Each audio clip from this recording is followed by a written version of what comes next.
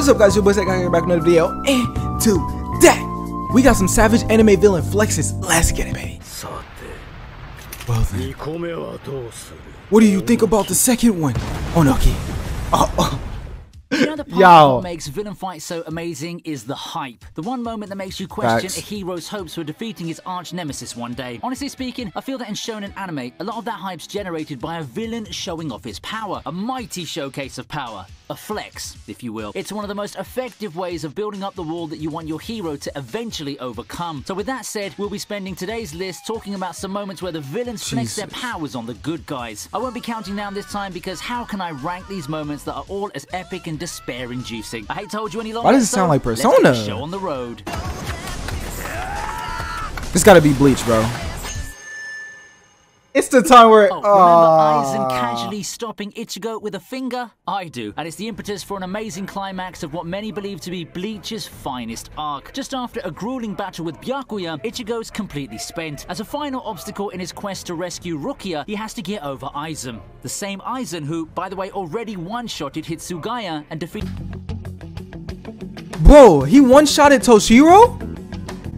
No way. Okay, so I've never watched Bleach before, but to be able to stop somebody's sword with one finger and then to one-shot somebody, bro, you got, like, one-shot a powerful being, sorry, you got to be like the strongest, and I mean the strongest character, bro. No, it's crazy, bro. He has to be mad powerful. Defeated Renji prior to that. Now with him brandishing his new nifty Bankai to do a combination attack with the barely alive Renji, Ichigo seems to do protagonist stuff and slash his way to a happy ending. The setup's there, the music's there, so here we go.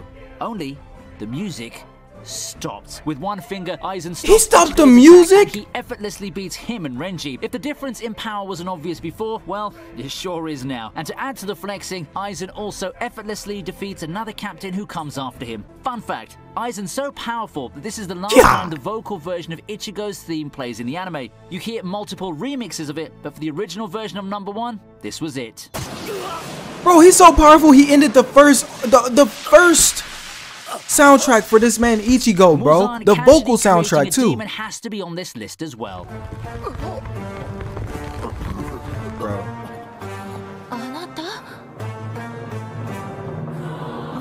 It may not be anywhere near the moment that allowed Demon Slayer's popularity to shoot through the moon, but early on, Tanjiro has a pretty interesting encounter with Muzan, still in that famous Michael Jackson.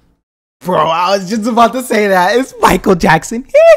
Form that he's long since abandoned. They encounter each other on a crowded street, and a lot of us hold our breaths, thinking that the confrontation is near, only it never happened when Muzan created a demon out of a passerby to cause mayhem. Now, this is pretty interesting, as in contrast to the usual flexing, it's not a show of strength. However, it's a display of how on top of the situation Muzan is, and how easily he could spawn an army of monsters to do his bidding. He merely sees Tanjiro as nothing more than a pest at this point, and this is as clear as a warning as he can give. It's just a preview of the strength he holds. Remember, he stands above the upper moons, and if the pillars are already having so much trouble with the moons, who knows what Muzan has in store for our protagonists. The final showdown against him will be a thing to look out for.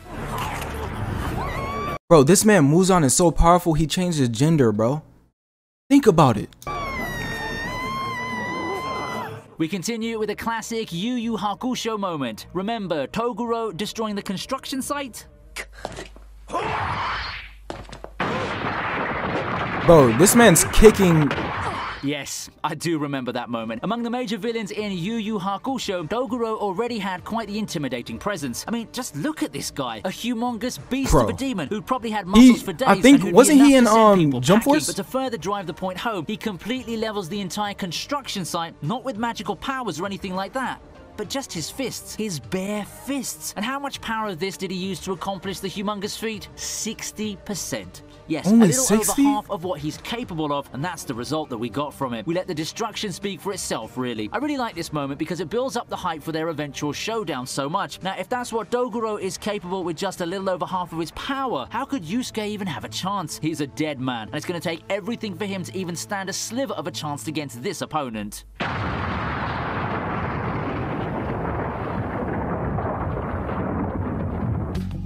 Whoa. He destroyed the whole top half and dropped it down on Yusuke, bro. What the heck, bro? How are you surviving that? Popular one. I bring you Pandora showing off her might.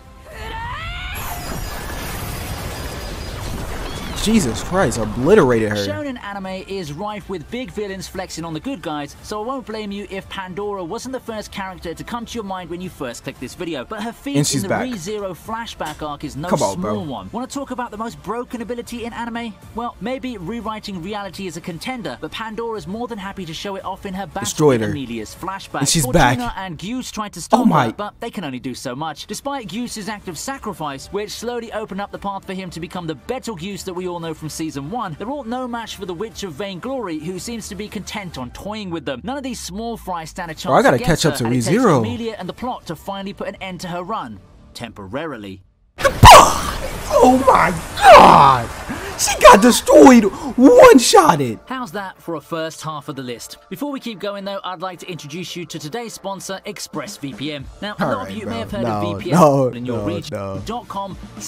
If there's a beatdown that Luffy wouldn't be forgetting anytime soon, it's the one he suffered at the hands of Crocodile.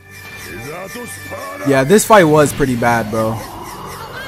And I mean bad for Luffy. The fight wasn't bad in general. Like the fight was just bad for Luffy, bro.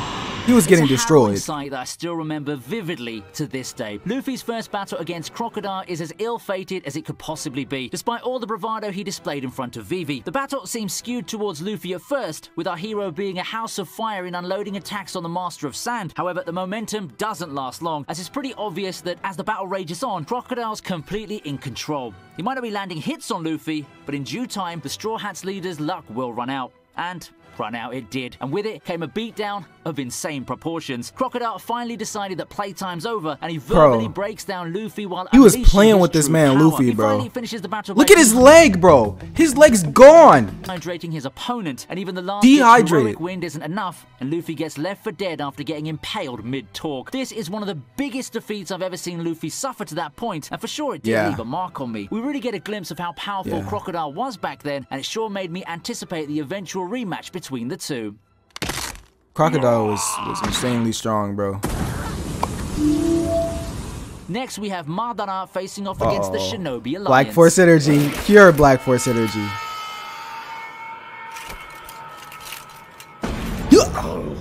You know he's bound to show up on the list somewhere. That man went from walking to slowly starting to run, bro. It's also a big time flex of his powers. We all heard the murmur and the hype before about this Uchiha ancestor and all, but this time he finally shows up to confirm all those bold claims about his might. What more needs to be said about this moment besides it being one of the strongest final villain debuts in Battle Shonen? Yes, I intentionally used final villain because he's the one who fits the bill the most as an endgame enemy amongst the contenders. He's broken as hell, and he's not shy about showing it off. He then follows this up with some more insane feats that we love to see. The guy never stops flexing, even as he solos the Kages after this moment. Very well. What will you do about the second one, Onoki? Broken shonen villain galore continues with Utsuro.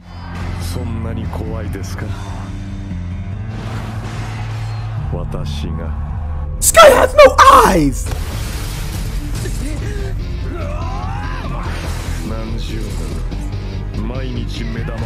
Bro, this guy's he's not even moving. He's just walking forward. Has Madara and Bleach has Aizen, Gintama has Utsuro. Utsuro has the honor of giving us one of the best final fights in shonen anime, as seen in this other video of mine, but we all have to look back at humble beginnings. Utsuro is right up there in the gallery of most broken anime antagonists, and the decisive fight against him is basically a showcase of how insane this guy is. Gintoki gets stomped pretty easily, but then the Shinsengumi comes in and gets their ass kicked as well. Even Kamui and Umibos are no match for him. Is there anything stopping Utsuro at this point? Well, we know by the end of Gintama, but at that point, it did seem that all hope was lost. It felt like it would take a complete miracle to even scratch him, and that's how you can tell a villain has done some very successful flexing on the heroes. Jesus, man.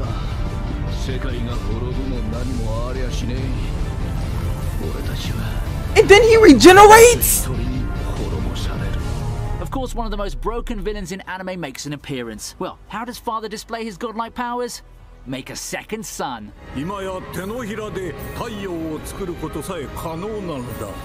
Yeah, sounds But how is that insane, not right? melting But that's everything just how around it, Father bro? demonstrates the plane he's at when he finally acquires his godlike powers. As someone who has complete control over the laws of physics and chemistry, he just showcases his power by doing the impossible. No longer trapped within the flask, Father proceeds to create a second son in the palm of his hands. Yeah, there could be more uses for his newfound Alchemy is power, but what's a something little else, bro. gloating or flexing while seated atop your throne, right? It's all about sending a message, this is, you see. And the rules of the world, everything that humanity has come to know about the world we live in, no longer apply to Father. He quite literally has the world in the palm of his hands, and there's no better thing to do than to let everyone know it. That just shows how crazy powerful Father had become. I mean, is there anything stopping him at this point? And then he gets another upgrade. Like, come on, bro. If anything, this told me to go watch those anime because this is insane, bro. I freaking love this, bro. I gotta go watch it. I got to.